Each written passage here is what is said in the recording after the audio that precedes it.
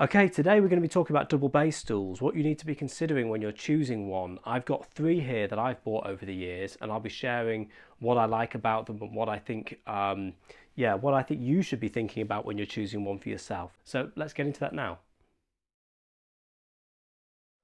Well, the first stool that I want to tell you about is one that I've had for a while, and I can't remember if I bought it from Lima Music or from Bob Collier. And both of those shops are absolutely terrific, based in the US. If you want great service and good prices for double bass gear, go and check out those shops.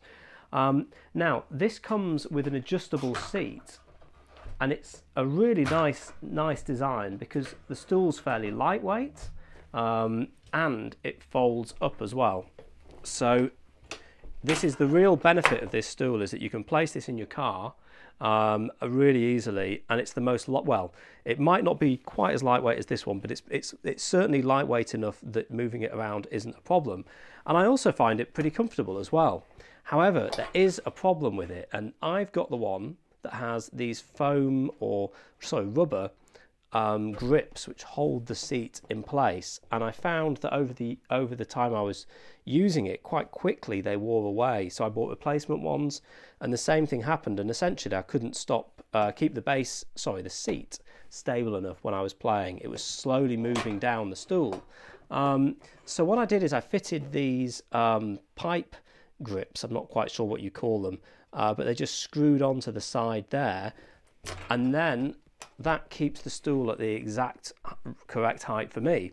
So it doesn't look as pretty, and there's a couple of little sharp edges there, but it actually is really functional now because I've set the height at the height that I like, and yeah, I can fold it away, and that's a good option. However, I wouldn't recommend it because of these rubber grips. However, I looked on the Bob Collier website, and they do another version that has multiple sort of crossbars that you can hook the seat onto to make it more stable.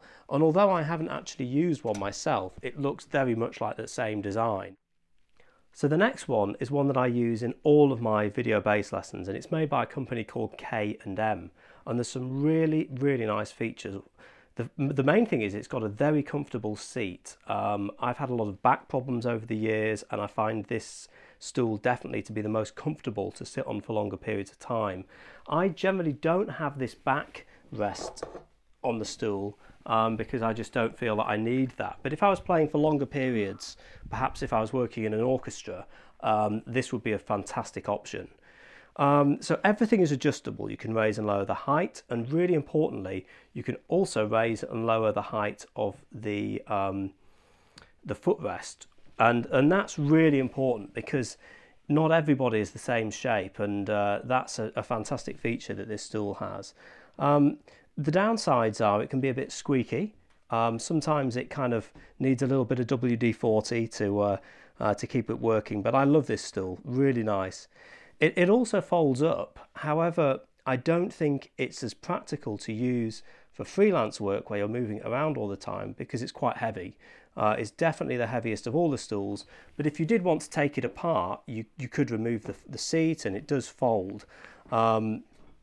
But as I say, for when I'm going out and doing gigs, I tend to take this one and I leave this at home for practice.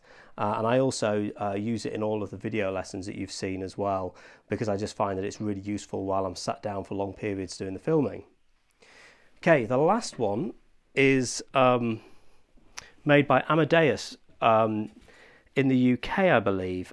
And this is a fantastic stool that you see in a lot of music colleges.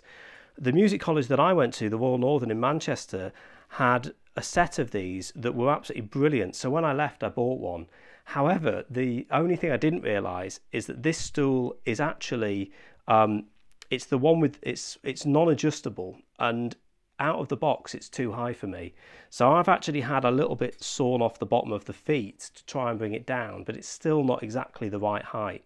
However, they do make a model that has adjustable feet, which is the one that I used when I was at college, so you can raise and lower the height of the stool. You can also then lean it in towards you if you found that more comfortable. The seat is really comfortable to play on, and because it has the footrests at different heights, you can find the one that you prefer. So I generally use the higher one for whatever reason. I prefer that one. But it's a really lovely stool if you get the adjustable one.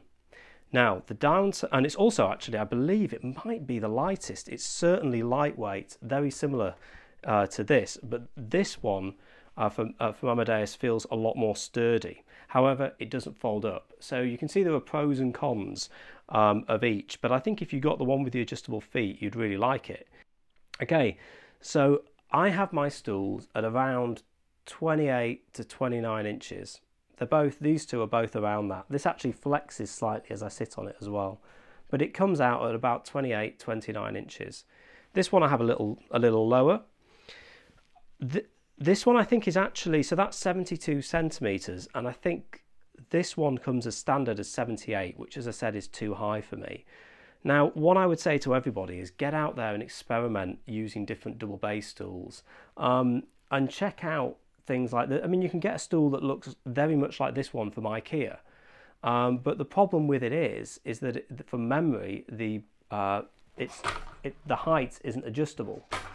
So you might find, yeah, that's the height I have it set out there. So yeah, you might find that it's good value, and you might find that it's lightweight and portable and it folds up, but then there's no footrest or the height isn't adjustable.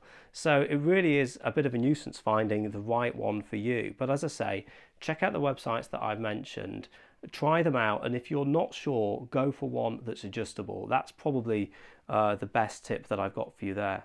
There's also something else that you need. When you're using, when I'm using a stool, I often have a bit of carpet like this just in my car, and that will stop me from either marking the carpet of somewhere that I'm working in, or more likely I'll be playing on a really slippy floor. So I'll just put this underneath the stool, and then the end pin can just rest on there and it won't be sliding away from me. That's just a useful, cheap way of dealing with the problem. And then I also have an end pin anchor, which is made by Xeros, I believe. And again, I'll provide a link to this below. And this just folds away. It's great because it's adjustable. I find it a bit tricky sometimes getting the end pin in, but it holds the end pin in place, stops the bass from moving, and that's makes it really comfortable to play as well.